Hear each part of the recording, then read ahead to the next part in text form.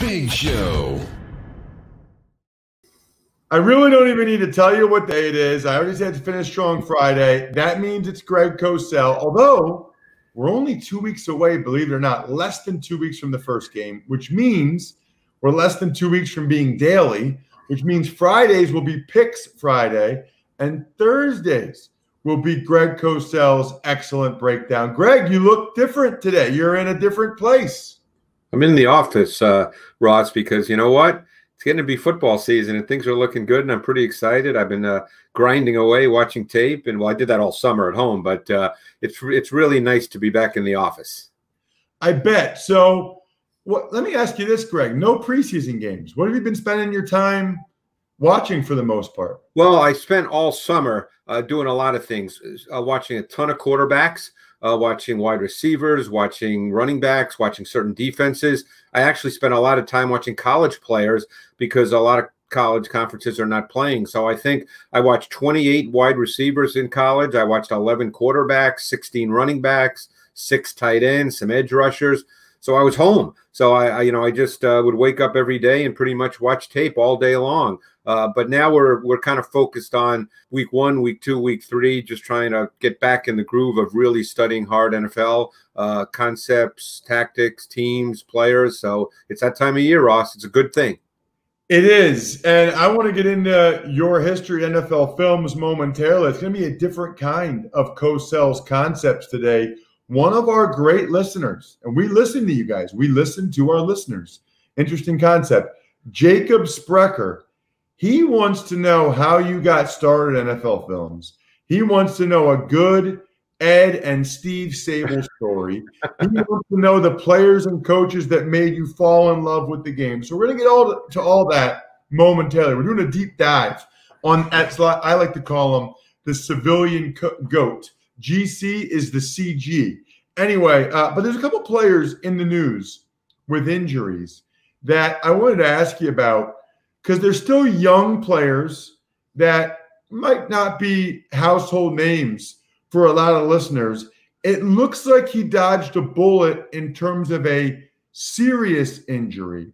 But Bears running back David Montgomery is going to miss some time. And look, you study it more than I do, Greg. I was not overly impressed by what I saw from him last year. What did you see?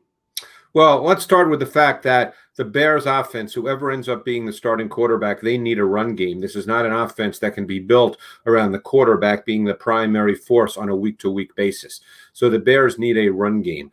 People can decide what that means in terms of balance and how many carries a lead back would get. That's week to week. But Montgomery is a sustaining grinder. That's the kind of runner he is. He's not an explosive big play back.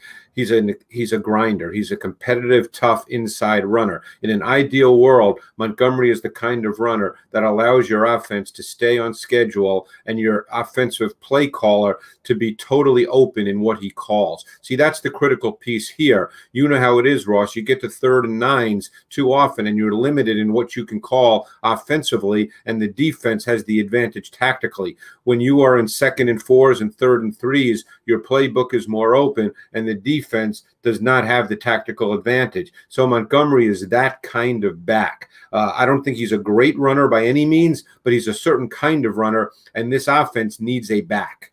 So I want to point something out real quick. Sustaining grinder, not an explosive big play back. That doesn't sound good, but I just want to say something, Greg, and correct me if you think I'm wrong. I think on some level, a guy like Curtis Martin, Emmitt Smith were sustaining grinders. Now, I'm not saying David Montgomery is those. Right. I'm not. I just wanted to make the point that calling someone a sustaining grinder is not a negative. Is not you saying that he stinks. No, it's not a negative. He's a certain kind of back. There's always those backs. A bunch of those backs came out in this year's draft. They're viewed as not special because they're not guys who can create the explosive plays that every offense wants. You know, a perfect example of a back like that who came out in this year's draft that was drafted in the 3rd round was Zach Moss, who's now in Buffalo. There's a lot of those kinds of backs. Keyshawn Vaughn in Tampa is another example of that. So that's not a negative. Okay, I got to ask you this quick while we're talking Bears. I saw where the Niners signed Kevin White. Interesting, Yeah. Bears top 10 pick. I can't remember the last time he was in the league. We know what he was in college, which was unbelievable, especially that last year at West Virginia. Did you ever see that? Have you ever seen that from him at all in the NFL? Have you ever seen, like, maybe he could do it? Well, he was big and fast. He was very raw and unrefined in his understanding of how to run routes.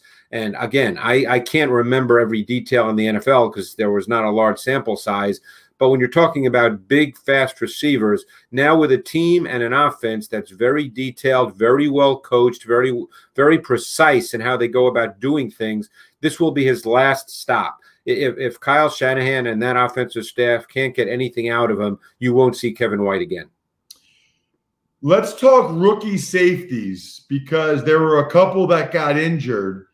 Xavier McKinney in New York, Grant Delpit in Cleveland. Delpit's done. McKinney might come back later, but I think both those teams were counting on those guys, Greg, like from week one. Without question. In Cleveland, for sure, because Joe Woods is the new D coordinator in Cleveland, and he was a D coordinator in Denver, so we kind of know what he is a little bit. He would love to be able to rush for, play really good coverage, a lot of man as well with their corners.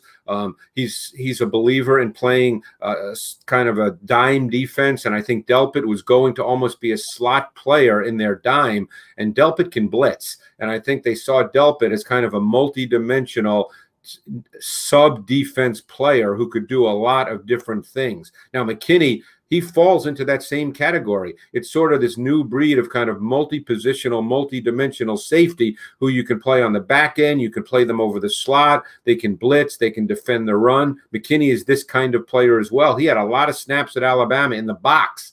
He almost has linebacker traits, safety size, but he can also play on the back end. So I think McKinney is also a very big loss because those kinds of players, look, it's the Tyrann Mathieu kind of player. Obviously, you wouldn't put Delpit and McKinney in that category yet because they have not played in the league, but it's that kind of player, that multi-positional, multi-dimensional player who can do a lot of things. Isaiah Simmons is really that player as well. It's just he's 6'4", 238. Let's get to you now, Greg. I know you don't love talking about yourself, but I don't care. I want to talk about you, and so does Jacob Sprecher. And like I said, we listen to our listeners, especially those that take the time to email me with a sponsor confirmation or just a request, whatever. So I know you played hoops at Amherst. So how do you end up going from hoops at Amherst to NFL films? Well, I was a baseball player and a basketball player. Grew up in Queens in New York. Played high school baseball, high school basketball, played hoops in college. My first year out of college, I actually taught school and coached baseball and basketball outside of Detroit, Michigan. And then this was back in the day, Ross, when you actually sent letters and resumes through the mail. I must have sent 1,000. And one of my roommates came from Philadelphia, and his father told me about NFL film. So I said, okay, I've sent 1,000 letters. What's 1,001? Got a call from Ed Sabol telling me that they wanted to interview me. Came in for an interview, got offered a job 5-6 days later at NFL Films. This was in July of 1979. I actually started at NFL Films on July 23rd, 1979. And it was about 5 years later that Steve Sabol walked into my office. I hadn't been here, like I said, 5 years, walked into my office and said, hey, I've just been bouncing something around in my head about a matchup show. You're the guy. Knock yourself out. See you later. And because that's the way Steve worked. Steve didn't come in and tell you how to do things. He would come in and he'd just throw an idea out and then say, it's yours now. You do whatever you want. You have some fun with it. I'll see you later. And so that was how the matchup show sort of started in 1984. And I kind of, at that time, had no idea what I was doing. And if I were to look back at some of those early shows, I'd have to shield my eyes. But that's, he just threw it in my lap. It became my baby. And that's how kind of the matchup show started. Nothing elaborate, Ross. That was the way it went. That is an unbelievable story. So, you know what's interesting? And I've met both men, Ed and Steve Sabol. Greg, this is really rare in today's day and age. I don't think I've ever heard anyone say anything negative about either one of those guys. There is nothing negative.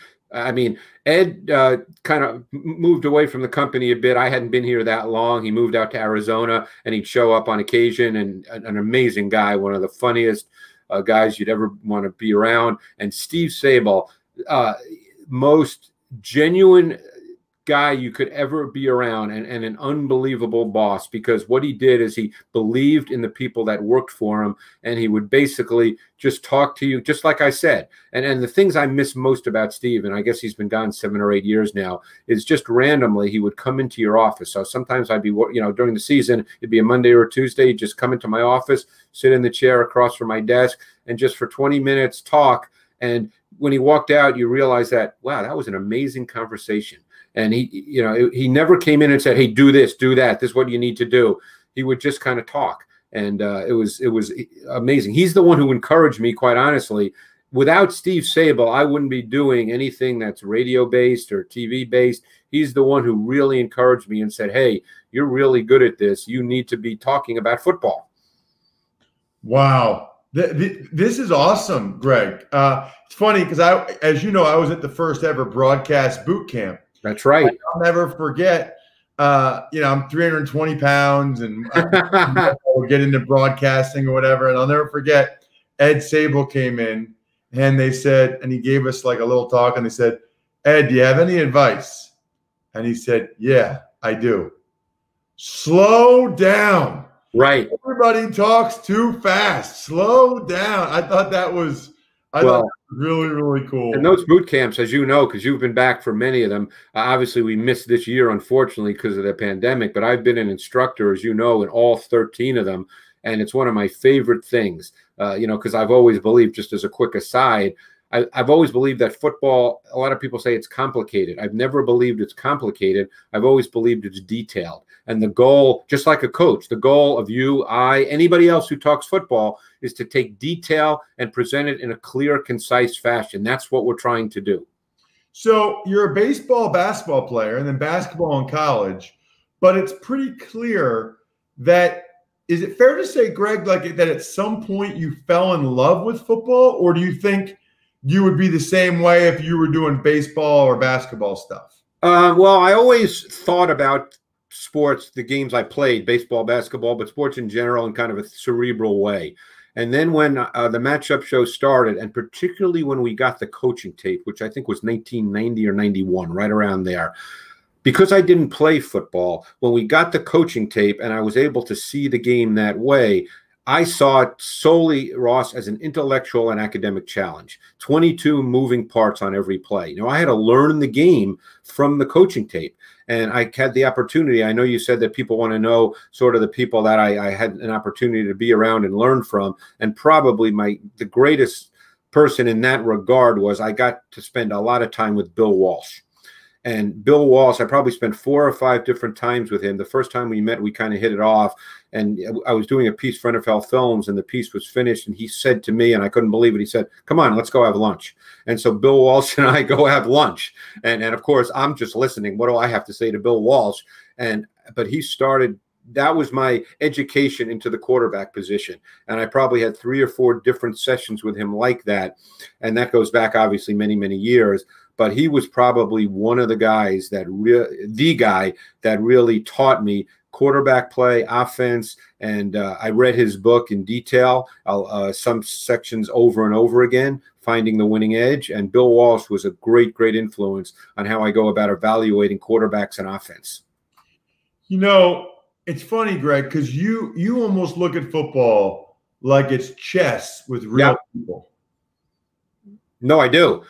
Because to me, the physical part is just built into the game. That's football. It's physical. You know that, Ross. You played offensive line. It's physical. You got to go hit somebody. So that's sort of built into the game. To me, the game is more about the movement of the chess pieces. It's the tactical nature of the game. That's what fascinates me now on both sides of the ball. And I also was very fortunate. There's a defensive coach who maybe not a lot of people know named Rod Rust, who was a defensive coordinator in the league for a long time, actually began his career in the 60s. He was at North Texas State as a head coach. He coached Joe Green in the 60s. And when he retired, he moved to South Jersey, and he called me and said, can I come in and watch tape? And for about 5 or 6 years, every Monday, he would come in and watch tape with me. And I learned so much about defense from Rod Rust. So really, Bill Walsh on offense, Rod Rust on defense, and believe me, there's 100 other people, and I don't want to leave people out, but I just can't name everybody. But I've been so fortunate to be able to learn from so many coaches about the game, and you're constantly learning. This offseason was great for me because coaches were home, and I had an opportunity to talk to a lot of coaching friends of mine, and we talked for an hour and a half on the phone, and I'd scribble notes because I was learning so much. You're always learning, but because to me, the game is a chess match. That's what it is. The physical part's just built in. Greg, this was awesome. This is exactly what I wanted. I'm pretty sure exactly what Jacob Sprecher wanted. Next week, believe it or not, we're going to do a deep dive into opening night, the Chiefs and the Texans. There's a lot to discuss there. Boy, that sounds good. Greg, thank you so much, as always. All right, Ross, appreciate it. Thanks.